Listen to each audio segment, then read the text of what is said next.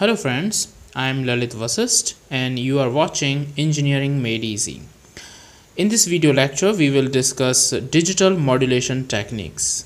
Here we will discuss two kinds of modulation techniques of digital modulation, coherent and non-coherent. We will understand what is coherent and what is non-coherent and what is the difference between these two.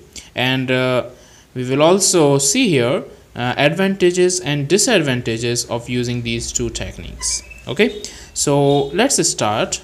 On the basis of presence of a phase recovery circuit, we can classify digital modulation techniques into coherent or non-coherent techniques. We classify these digital modulation techniques into coherent and non-coherent techniques on the basis of presence of phase recovery circuit.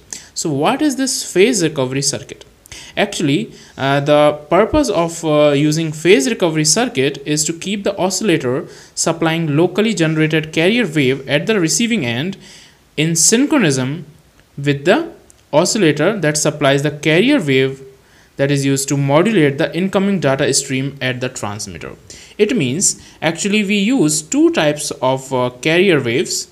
Okay, we use oscillators to generate carrier wave at two places, at the transmitting end and also at the receiving end. We know that modulation of the carrier wave at the transmitting end is done by the modulating wave, and also we use a carrier at the receiving end which is known as the locally generated carrier wave.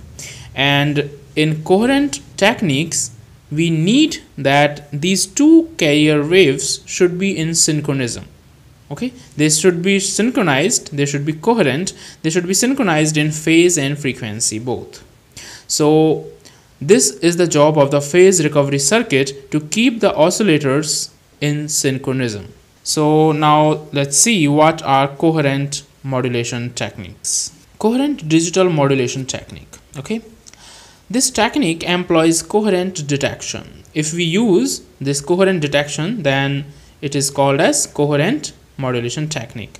In coherent detection, the local carrier wave which is generated at the receiver is phase locked with the carrier at the transmitter.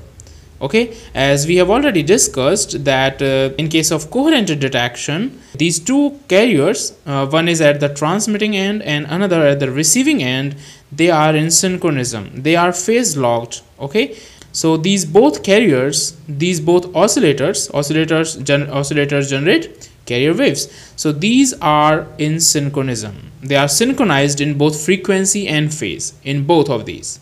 Synchronization in frequency and phase. So what is the advantage? The advantage is that it reduces the error probability. Error probability is reduced, it is decreased, but the system becomes more complex. The complexity of the system increases when we use coherent digital modulation technique. So now let's see what are non-coherent digital modulation techniques and what are its drawbacks and advantages, okay, in comparison to coherent modulation techniques. Here is the non-coherent digital modulation technique.